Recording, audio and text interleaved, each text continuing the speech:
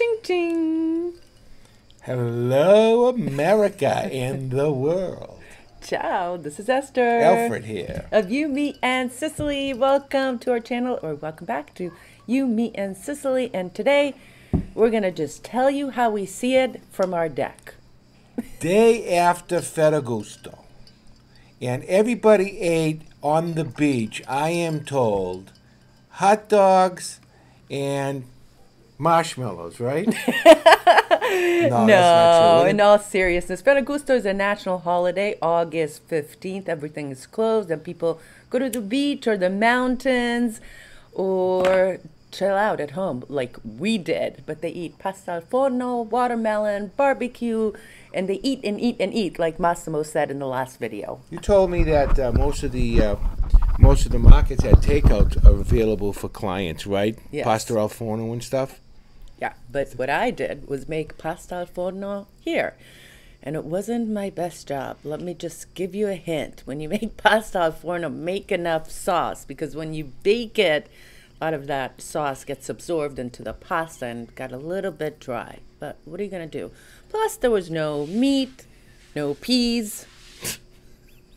You want to know something? It's the effort. And the woman tried during 90-degree heat to make her man happy by making her pasta al forno. What do you want me to say? All right. Well, I'm not complaining. Did I complain? Oh, no. You ate it. No, I didn't complain. In case you guys are wondering what this deliciousness is, it's called an Aperol Spritz, and you make it with Prosecco. I use a little bit of frizzy white wine and Aperol, which adds a little bit of a flavor. It's very light, very refreshing, and when you come here, you just have to try one. But Alfred, you like it with the Campari. I like Campari anyways. Anyway, whether it's on the rocks, it's kind of like a bitter. But in the Campari Spritz is terrific too. That's another very popular one. There's lots of different summer drinks here. You just have to come here and try it, right? Yeah, the summer drinks here are terrific. They're Mojica, the ones with the Brazilian Mojito, excuse me, the one with the Brazilian candy cane, not candy cane, sugar cane rum. It's just freaking great. That's a hot drink over here. Yeah? Yeah. You know what you can't find here? At least I've been trying. Maybe I've been looking in the wrong aisle. I've been looking for ginger beer so I can make a Moscow Mule. But I just found out that ginger beer really isn't beer. Really? What is it? Yeah, it's like a root beer. It's like a soda, and it's sold in the soda aisle. So the next time I go to the market, I have to see if I could find ginger beer to make. I thought it had alcohol in it. Well, I was told it doesn't, so I don't know. Oh, ginger beer. No, I don't know. Anyway, so some of you guys have written asking about where to find information about festivals here in Sicily. Let me just start out by saying that every month, in every part of Sicily, there's some kind of a festival.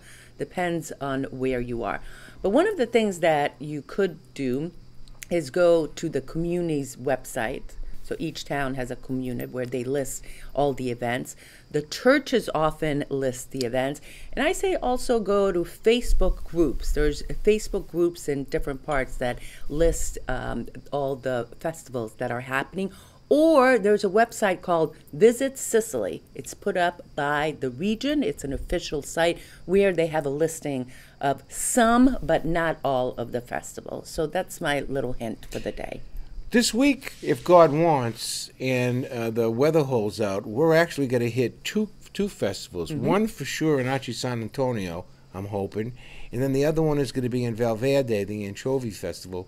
What's the first one? The Feast of St. Anthony? The Feast of San Antonio. Patron saint, yeah. The very interesting thing about this is that they have 1,000 lights. So it's decorated. No, they have 1,000,000 lights. 1,000,000 lights. 1,000,000 lights. And if I go digging. Allegedly. I'm going to try to count them all. If I go digging, I may have some footage from past years. And it only happens every 4 years.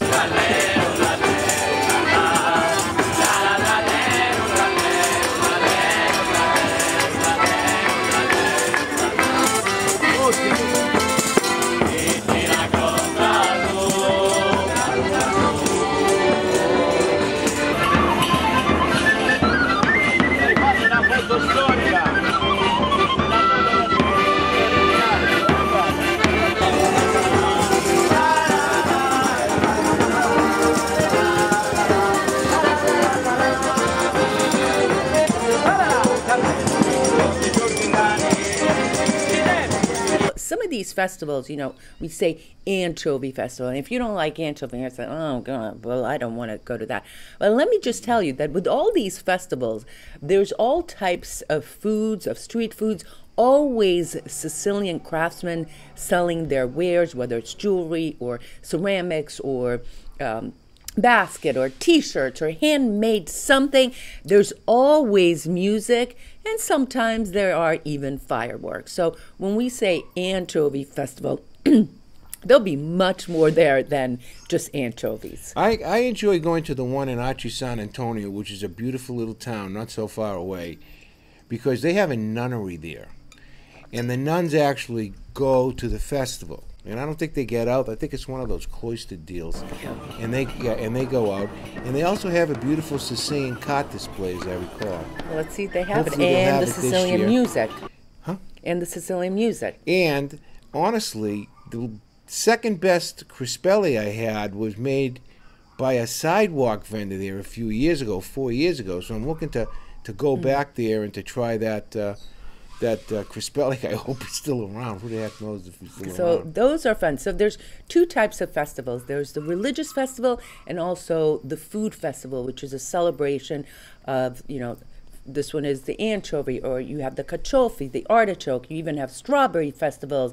You have prickly pear festivals. You have truffles festivals. You have the pistachio festivals, because people here are just so proud of their products, of their produce, that they create an entire celebration around it. So it's quite a thing to see, let me tell you. This time of the year, honestly, from the second half of August through September and the first 2 weeks of October is really my favorite time of the year, only because of all the things that are now being brought to harvest. There's just like this week, we got some figs, for example.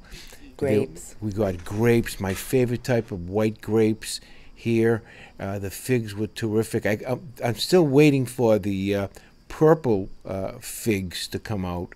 Mm-hmm. Hey, did you know that the figs over here that are made naturally, you know how they're made? How?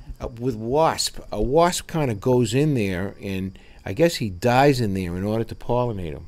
That's why there's always wasps around fig trees. The wasp, a fig tree could not pollinate itself except two ways. Number one, with a wasp, and number two, by commercial, help, so to speak.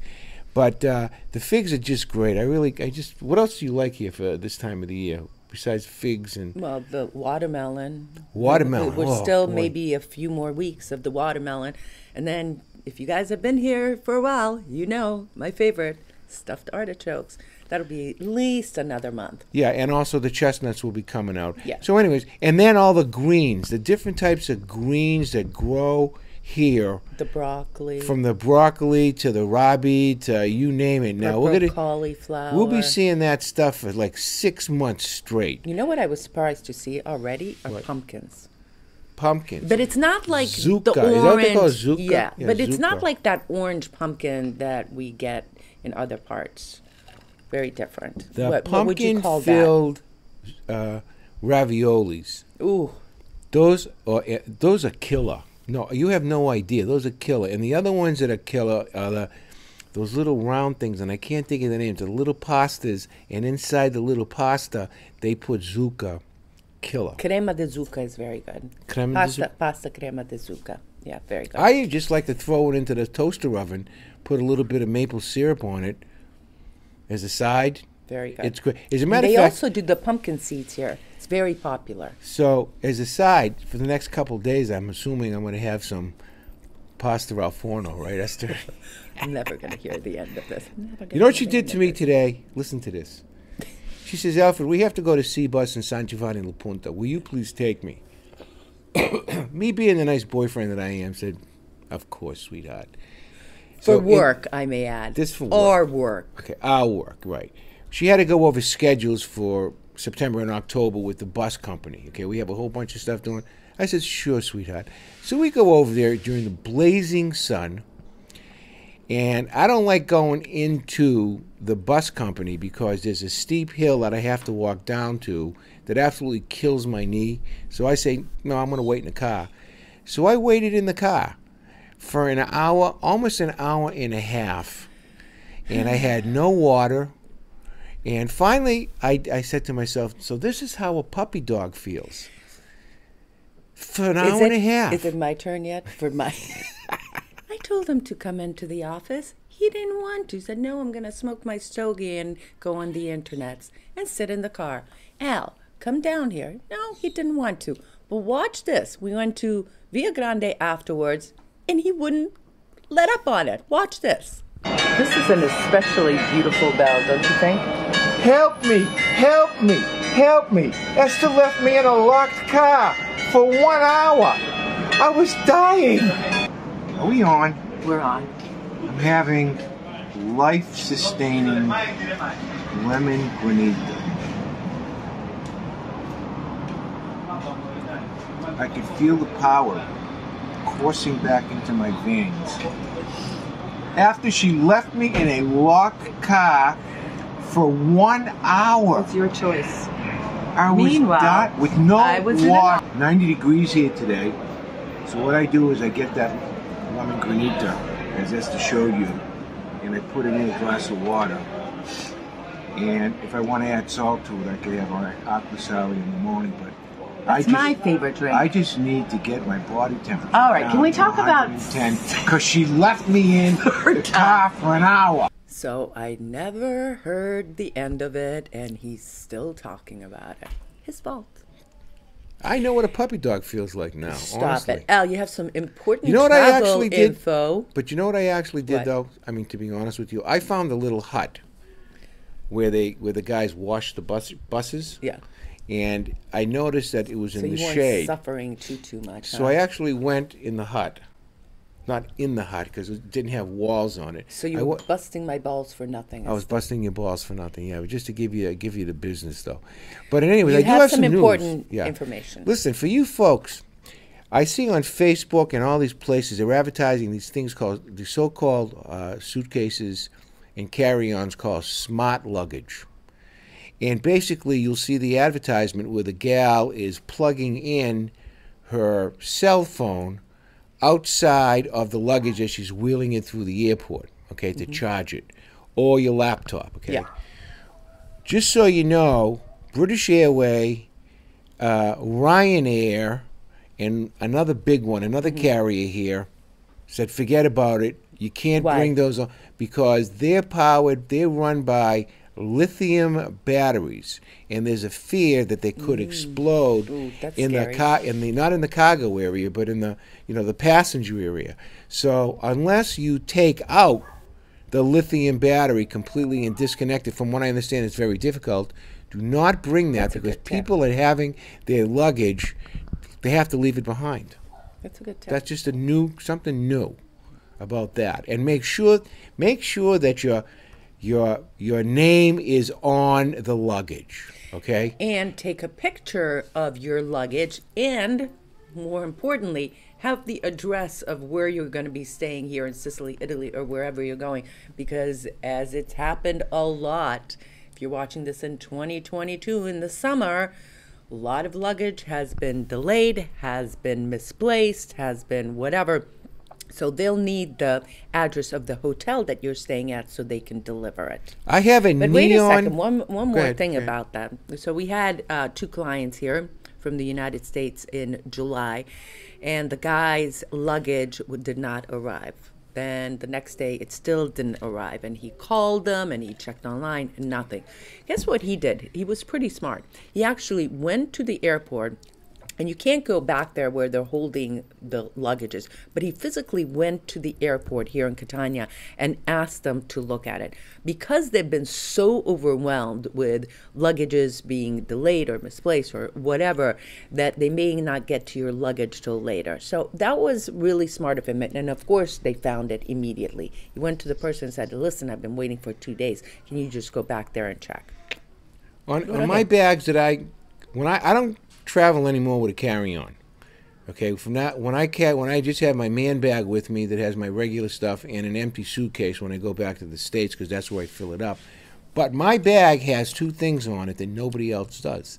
The first thing it has is a light green day glow strap around the handle. Mm-hmm. So when it comes off the conveyor belt, it's the only one that's, a day glow green, light green. Do you know what I have? Do you remember what I have? Wait a minute. Okay, I'll tell you what the second thing is. Go ahead, tell me. Do you remember? What? The pink breast cancer handkerchief. I'm using it for 8 years. I have the letters MFB in big letters on the side. MFB on the side. First word is my. The last word is bag. And I'll leave it to your imagination what the F is, okay?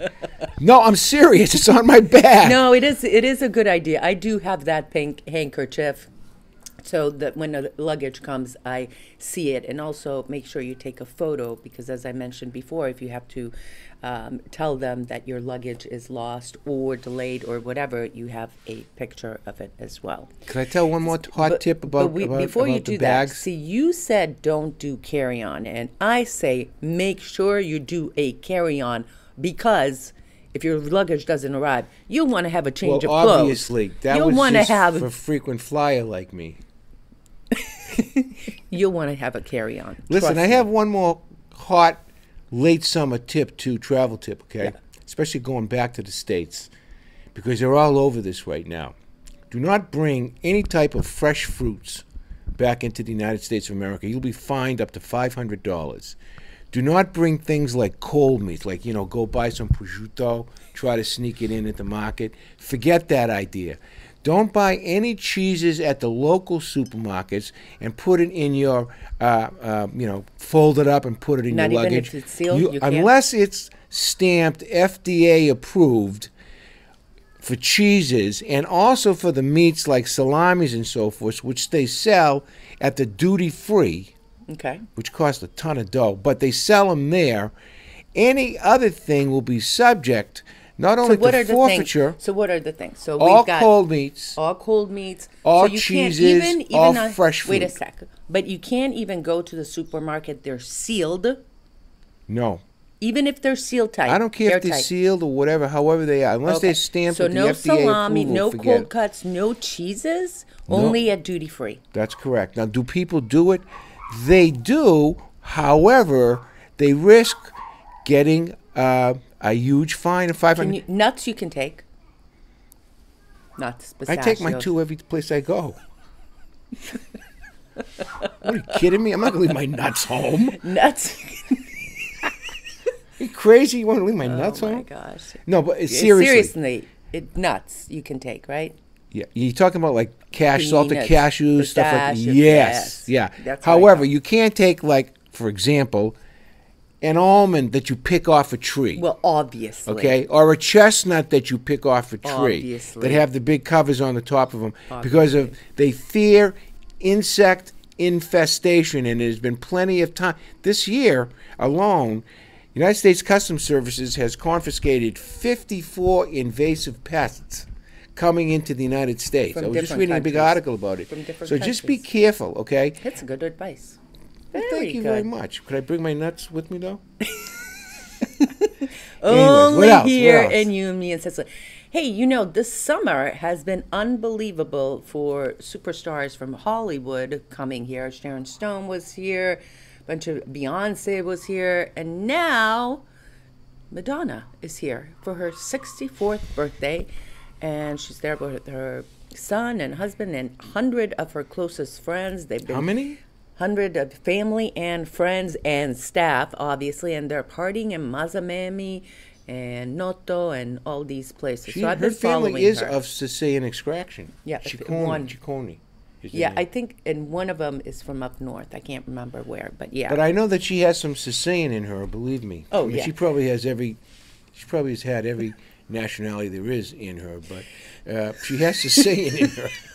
And the other person who's here right now, if you're watching this in mid-August, is Michael Jordan. Imagine that with his family. Michael Jordan's here? Magic Johnson. Magic Johnson is here. Magic Wow. Yes, he's in Johnson. Sheffield, I heard, right? He's in Taormina. He's in Sheffield. He's all over the place. So that's pretty good. Listen, Sicily's I getting wanna- discovered. I have to apologize for people because for the last couple of weeks, according to a couple of emails I got, I looked a tad on the scruffy side with my beard. And the reason was, it was actually two reasons. I was trying to fill in over here a Were you little bit. trying to be like your brother? But I lost my razor. What do you mean you lost your razor? My electric razor, that it's got the little thing on it Al. that makes it do the right size. Al, it's on my shelf. You took it. You don't do your legs and under your arms with my razor, do you? God. God help her, please, Lord. God help us. All right. And then number two is, yeah. Last second thing I want to say is, I got somebody complained that I was smoking a cigar on, the videos. Let me just rephrase that sentence. Somebody was complaining that on my own video program, I smoke a cigar. If I offend you, I'm sorry about it, but I'm at the tail end of my life. I could see the end of the tunnel approaching, and I enjoy my stogies. So if it offends you, I'm sorry. Focus on Esther. You don't have to focus on me. That's what I want to say. No, come on, Al. Come on.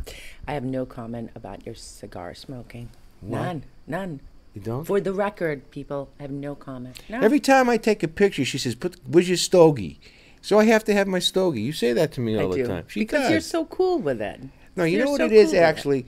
It's like a Clint Eastwood type of thing, I don't inhale them. I smoke like 4 a day. It's a 15-minute thing to put something in your mouth, like an oral fixation. I used to be a heavy cigarette smoker back when I was in my 40s. No, but I watch you. You don't inhale. I never inhale. And it's just something that, when you're on camera, instead of fidgeting, I could be fidgeting, right?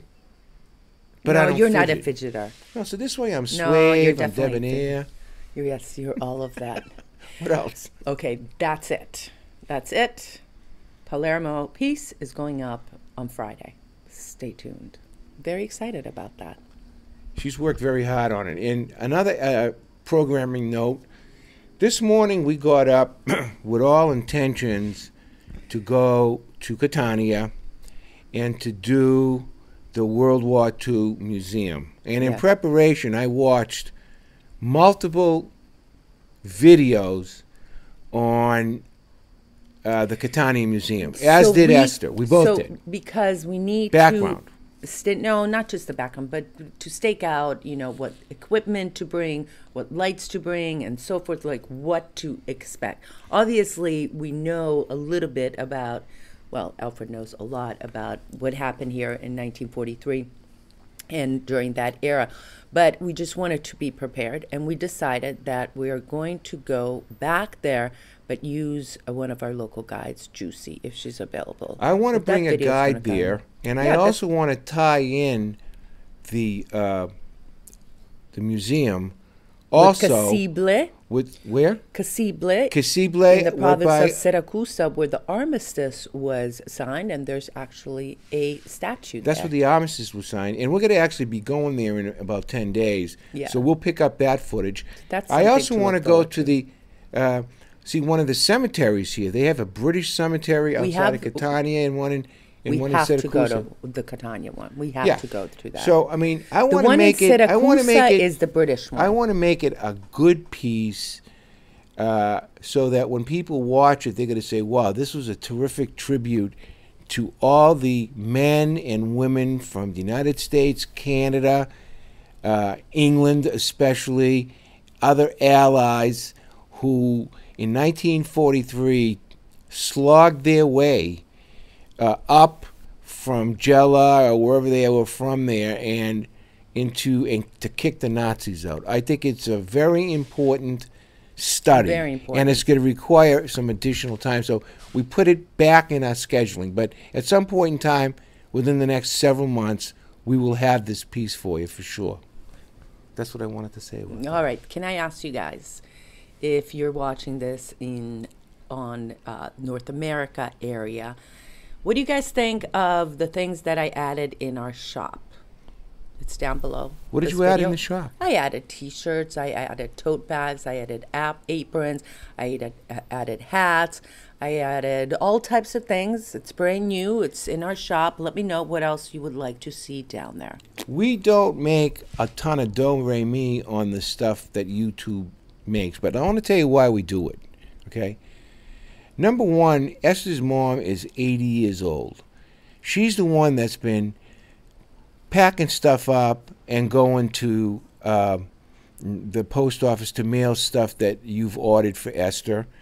My daughter Jennifer has been slogging to the mailbox to pack up books that I've had. And T-shirts. And T-shirts. All that. My mom doesn't do that much anymore, and Yeah. I'd like for her to just stop. But I know that people have asked us about, we do have T-shirts left. We do have And T-shirts. believe me, when I for get sure. home in October, I'm gonna be blowing them out just to get rid of them because I can go to We'll have the a- post office myself. Well, wait a sec. Let's have a special when I go home in November. Yeah, we could do it when I'm home and with your home. We'll do a Okay? special. Perfect. But then after that, if you want a T-shirt, you could just buy it on YouTube.